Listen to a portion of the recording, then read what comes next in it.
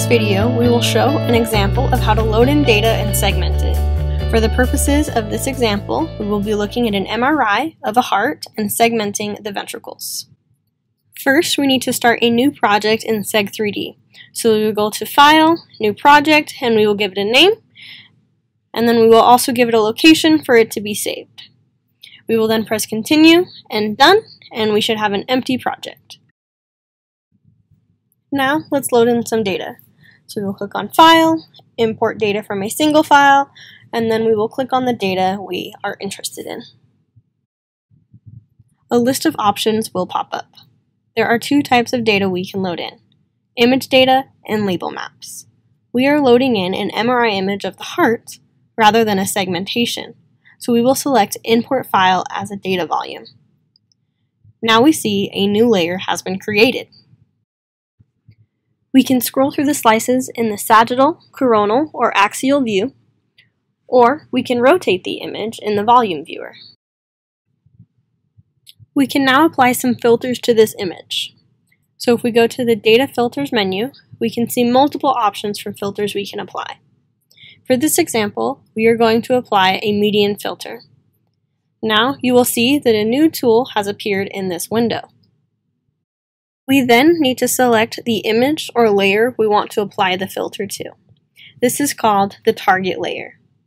Right now we only have one layer, so we can ignore this step, but we will go into more detail about this later on. We will then set our radius to 2 and run the filter.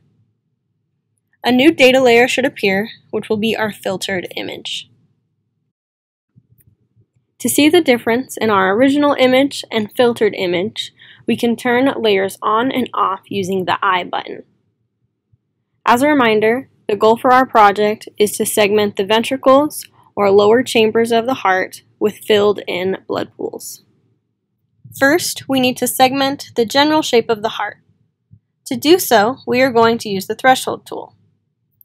The first thing we need to do is adjust the target layer to be our filtered image rather than the original image. You can tell which layer is the target layer by the blue highlighting. The threshold tool works by segmenting regions of the image that have intensities in the specified range. There are two ways we can set this range. You can either select points in one of the image slices,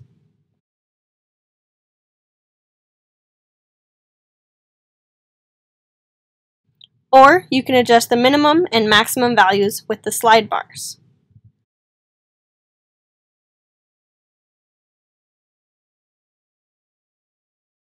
Once you are happy with the set range, we can click Create Threshold Layer. A new layer has been created, and notice how this is a different type of layer than the image. Rather, it is a label map. Let's look at our segmentation in 3D. So we can go to the volume viewer, and then isosurface the desired layer, and now we see we have the general heart shape. Now we want to isolate the ventricles. One possible route is to create a break or gap in the segmentation and remove anything not connected to the ventricles. So let's walk through how to do that. We are going to use the paintbrush tool, which allows you to manually fill or erase the label map.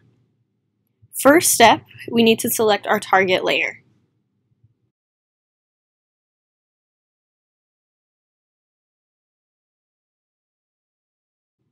Now we are going to erase a single slice in the segmentation.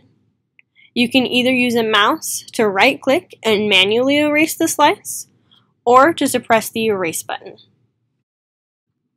Next, we are going to use the connected component filter. This filter works by finding connected data regions in a mask layer that are in the same region as a defined seed point. So we will place our seed point in the ventricles and run the filter.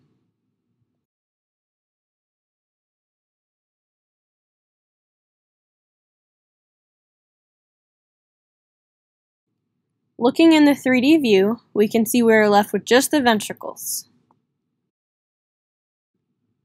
The last step is to fill in the blood pools.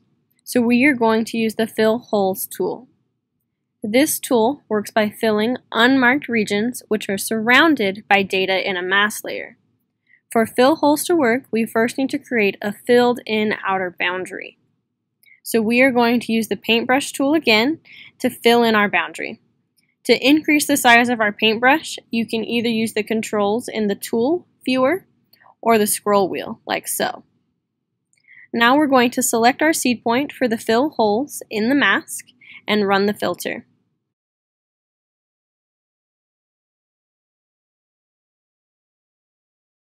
Now we are left with filled-in ventricles.